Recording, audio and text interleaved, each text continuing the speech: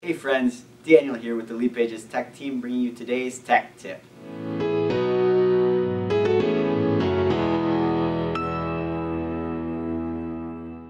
Leadpages is committed to helping you get quality leads, which means we also want to help weed out spam submissions on your forms. We've added reCAPTCHA here at Leadpages to help with this process. Now before we dive into setting up reCAPTCHA within the form on our page, let's talk about the fine print. Leadpages supports reCAPTCHA v2 only. It's important when setting up your Google reCAPTCHA keys that you use reCAPTCHA v2. A Google account, of course, is required to implement reCAPTCHA. Spam protection is available in the Leadpages form widget. All form submissions, spam or not, will be saved to the CSV download file that we offer. Spam submissions will be marked in the CSV as spam.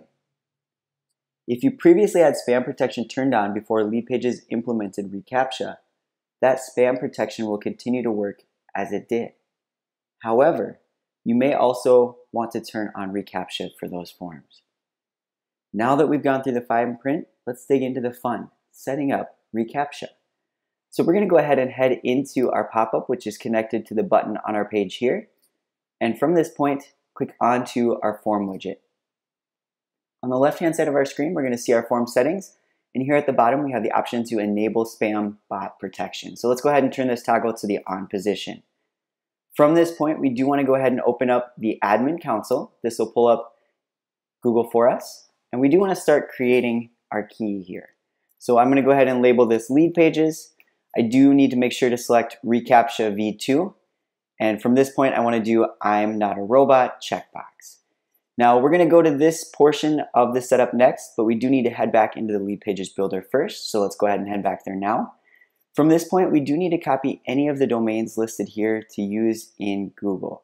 Now keep in mind if you're publishing to a connected domain, that's going to appear here. So make sure to copy that.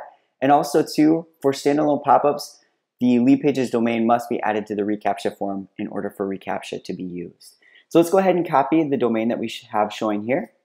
And let's head back into Google so we can paste that domain in. I'm going to go ahead and paste that in and just click enter.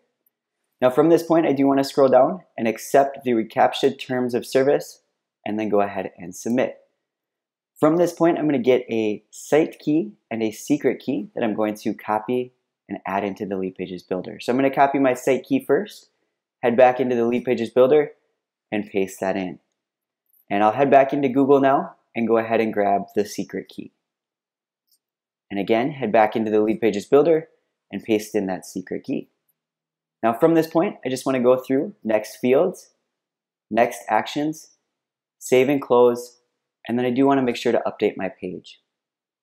After you've created Google reCAPTCHA keys for one of your Leadpages forms, you can continue to use that same site and secret keys for any Leadpages forms you'll be publishing to the same domains you listed when creating the keys.